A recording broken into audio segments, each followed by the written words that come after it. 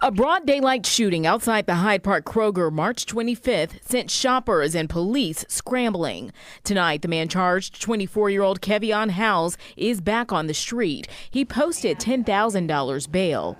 Court documents say Howes was working at Kroger when he got into a fight with a person inside the store. Investigators say Howes followed the person into the parking lot, got a gun from his car, chased the victim through the lot, and fired at least 4 shots. The victim was hit in the upper back. Investigators spoke to us shortly after the shooting. It's stressful. It's one of those things where you think that you do the best that you can to provide a safe environment. Hamilton County Prosecutor Joe Deters has been an outspoken opponent of low bonds for violent offenders. He says local judges aren't doing enough to keep criminals off the street. This is what's happening in your courthouse, and you wonder why our streets are out of control.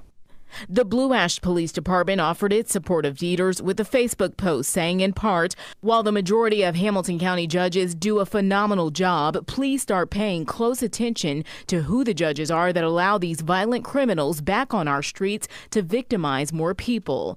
Howes' bond was originally set at $500,000. Monday, Judge Melba Marsh reduced it to $100,000 with only 10% needed if he paid cash.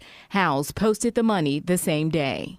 And I reached out to Judge Marsh and also Hamilton County Prosecutor Joe Deters. Now, Deters actually just sent me a statement. I'll have that at 6. I did not hear back, or Judge Marsh was not available for a comment. Ashley Kirkland, WLWT News 5.